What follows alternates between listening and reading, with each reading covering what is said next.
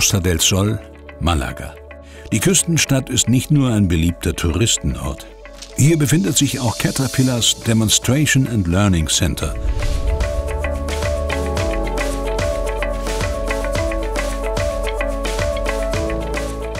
Hier präsentiert Cat seine neuesten Baumaschinen. Eines der diesjährigen Top-Themen in Malaga: Kraftstoffeffizienz. Ein Schlüsselfaktor für geringe Betriebskosten. Bauforum24 sprach mit Caterpillar Vice-President Paolo Fellin über die wichtigsten Neuerscheinungen.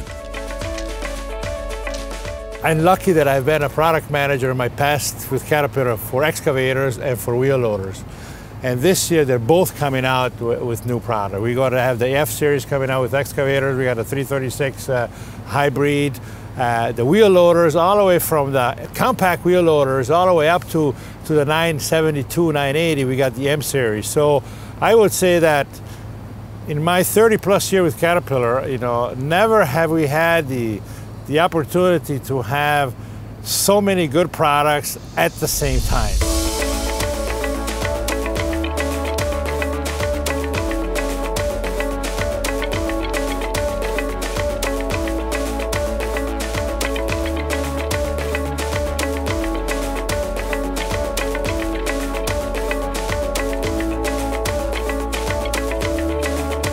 We have a very good fuel efficiency and fuel consumption.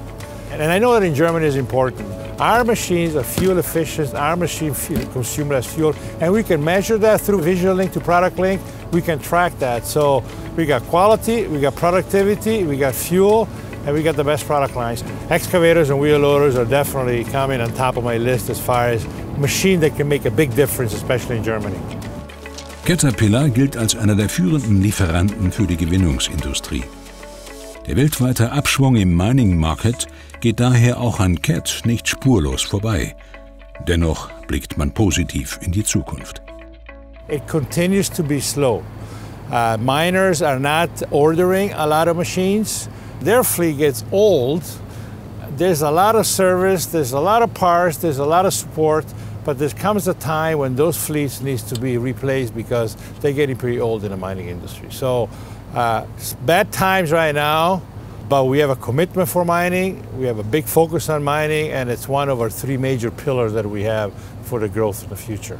No question about it.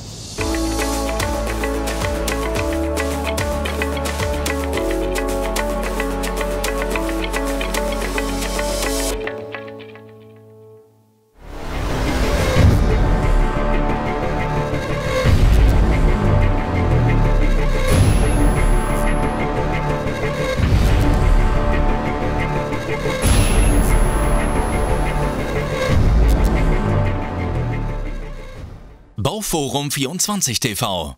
Construction in Motion.